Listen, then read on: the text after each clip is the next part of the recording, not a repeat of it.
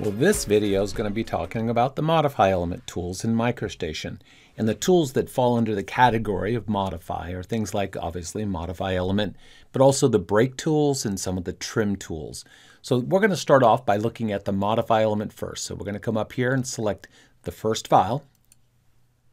Under the Drawing Workflow and the Home tab, on the far right, we'll see Modify. There's our group. The first icon is Modify element. We're going to select that. On our Tool Settings window, we can see there's a Show Extended Settings. It's always good to explore this. I'm going to extend that out. And we're going to leave these set for the moment. The first element we're going to be looking to modify is a line. So on the Modify group, most of the Modify tools, where you pick on an element does matter. It determines what gets modified about the element. So the first element we're going to be modifying is this line down here. If I pick on the right side of the line, I'll be editing the endpoint to the right. If I pick on the left side, I'll be editing the left end point. So I'm going to be doing a data on the right side of the element, anywhere on this half. Once I do a data, you're going to see the AccuDraw compass appear at the other end, and it rotates to match the angle. So I can use the AccuDraw compass to change the length and also the bearing if I wanted to. I'm just going to relocate the endpoint to the end of this line using AccuDraw. I just do a data, and there it is. The next element I'm going to modify is the circle. So if I move my cursor over here on any part of the circle, it doesn't matter. If I do a data, the compass, AccuDraw compass, goes to the center, and as I move my cursor out, I am defining the radius. So I'm going to give it a 2-inch radius. So I'm going to type in :2, and then I'm going to do a data, and now I've changed the radius of that circle. Now that's picking a line in a circle. Let's see what happens with the shape. I have up here above, I have a shape. Now if I move my cursor over the top midpoint of this shape and I do a data, that's what I'm modifying. I can change the height of the shape by moving it up and down, or if I move it left and right, I'm going to be changing it from a rectangle to a trapezoid. So let's say I just move it up a little bit, and I could type in a number if I wanted to. I'm just going to do a data, and there's the modification. Now, if I would have done a data on the corner or a vertice, the Tool Settings window adjusts. It recognizes that this is a vertex, a corner, and it tells me that it's a sharp corner. Now I have a choice. I can change this from sharp to rounded to chamfered. I'm going to change it to chamfered. Now the value is 3/4 of an inch. I had saved settings in a prior example. There's a checkbox for orthogonal, and we're going to leave that checked. Now as I move my cursor out, you can see if I move it back to the center of the compass and I do a data, I've now changed that corner vertex from sharp to a chamfered 3/4 of an inch. On the Tool Settings window, you're going to notice there's vertex settings. There's two choices, from element or last used. I had it set to from element. That meant that if I picked a corner and it was a sharp corner, then the Tool Settings window would reflect that. If I plan to change the vertex from, let's say, sharp to chamfered a number of times, I can change that to last used. So if I do that, now last time I did this, I had a sharp corner, I changed it to a chamfered corner.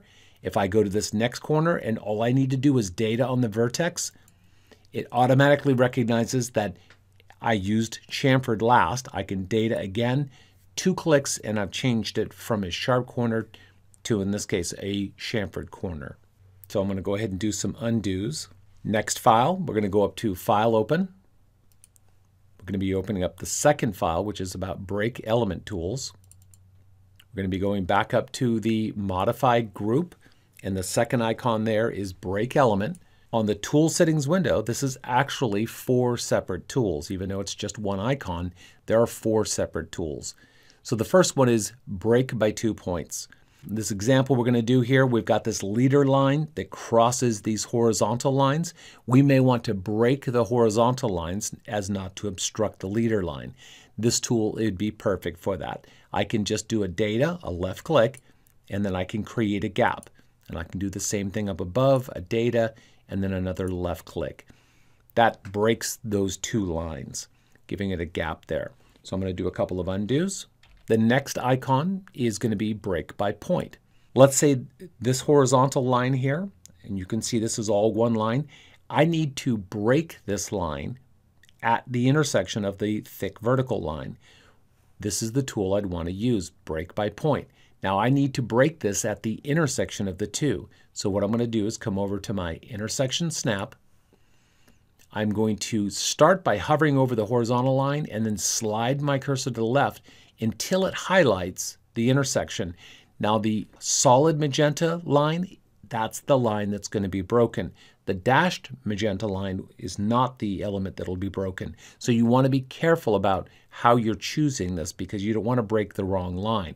So now that it's highlighted the horizontal line, I'm going to be doing a data, left click. Now that element is broken right at that point. There's no gap between those 2 points, these two elements. So I'm going to do an undo. The next one is going to be break by drag line. So I'm going to choose that, and let's say between this line, its endpoints, and the line down here, these endpoints, we need to cut right along here and also cut right along here. So I'm going to move my cursor to the endpoint. I'm going to do a data. Now it looks like I'm drawing a line, but this is a cut line. It's like a wire. I'm going to go to the other end of this line. I'm going to do a data. And if I hover back over, you can see all of these elements are cut right along that intersection. I'm going to do the same thing on the other side, do a data on this end of the line, data on this end of the line, and now I'll go to my element selection tool. So I'm going to come up here to element selection, and I'm going to then select all the elements here, and you can see those are just broken out, cut right along those two lines there. And that'd be great if you needed to delete those elements or change their attributes from solid to dashed or something like that. So I'm going to go ahead and unselect them, and I'm going to do an undo. Now the last one we're going to see, we're going to go back up to the break tool, and the last one will be break by elements. So I'm going to select that, and we still are looking at the bridge over here. So let's say, for example, this line right here, we needed to make it dashed over the bridge deck like this line down here. Well, obviously we can't have part of the line dashed and part of it solid. We need to break it. So we need to break it by this vertical line here and by this other vertical line there. So we're going to use this tool, break by elements. I'm going to hold the left button down. I'm going to select these two lines by crossing over. And now it wants to know what element do I want to cut. I'm going to select this line. I'm going to do a data, data to accept. And now if I hover back over this, you can see that element is broken. Now I can just change its attributes to match this one. So I'm going to do a couple of undos. And now we're going to go to the next file. So we're going to come up to File Open. We're going to go to the third file. And we're going to be talking about trimming elements. So we're going to go up to our Modify group again. We're going to go to Trim Multiple. On the Tool Settings window, we have three possible choices. The first one lets us trim and extend. The second one lets us just trim. And the third one allows us to just extend. So we're going to need to take between these two break lines, we're going to need to trim this guardrail and the ground. So I'm going to go ahead and zoom in here so you can see this. We're going to be just trimming in this example. So what I need to do is select the two elements that are cutters, and that's the two break lines. So I'm going to hold the left button down, select across. Now that I've got them selected, I need to choose the elements that I want to, in this case, trim. So I'm going to hold the left button down, dragging across with a dragging line. I'm going to release, I'm going to reset, and those elements are trimmed very quickly. We're going to pan over to our next example. We're going to go to the last icon, which is just extend. Our scenario over here on the left, we need to take these guardrail lines and extend them to, let's say this is just a utility box. So it wants me to pick the element that I'm going to use as the cutting element or extend. I pick this object. I'm going to then hold the left button down, dragging across the elements that I want.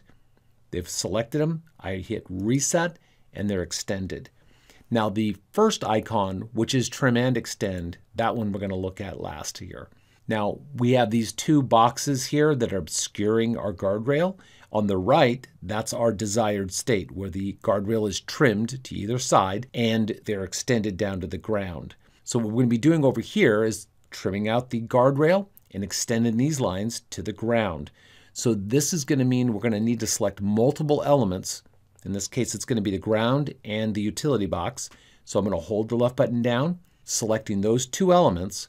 Now we are in trim and extend. So the first thing I'm going to do is trim. So I'm going to hold the left button down, drag it across the guardrail. I release, they're trimmed. Now I need to extend. I'm going to hold the left button down, drag it across the bottom part of these line string, release, and there it is. So I've done a trim and extend all in one tool. So we're going to do some undos here. I'm going to go to our next file. I'm going to go to File, Open. Number 4, which is trim or extend elements to an intersection. I'm going to go back up to our modify group, and we're going to be looking at the trim to intersection. Now the name of the tool says trim to intersection. It's kind of a misnomer. It not only does it trim, but it also extends. It'll do both. So now we need to extend this vertical line down to this line, and we need to trim this part off. Now we're going to pick this line first, and then the second line, which side we pick in relationship to the intersection determines which side we keep.